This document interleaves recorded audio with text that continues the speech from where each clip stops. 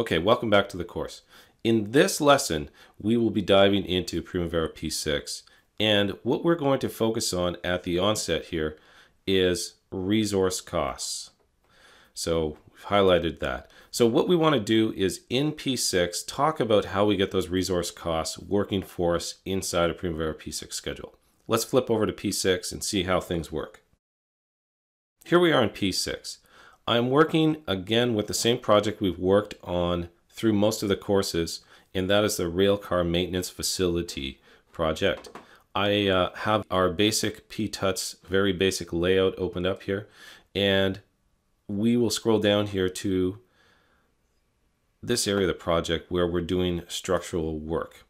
Now, for review, let's talk about resource loading as schedule, because really resource loading and cost loading in some aspects are hand in hand. So here we have concrete ramps, apron slabs, and miscellaneous support. So what we want to do is we'll add our resource, and I would like to add this guy who's doing formwork for us, concrete formwork. We'll simply add him or her to the project. There we go. Now, having a quick overview of these fields, we have our duration field that comes down. We have our budget units per time, so how many hours per day the resource will be working, and multiply those together to give us a budgeted units total. Here's where the cost aspects come in. We have a rate, which in Primavera the field is called price/unit, or price per unit, we'll call it.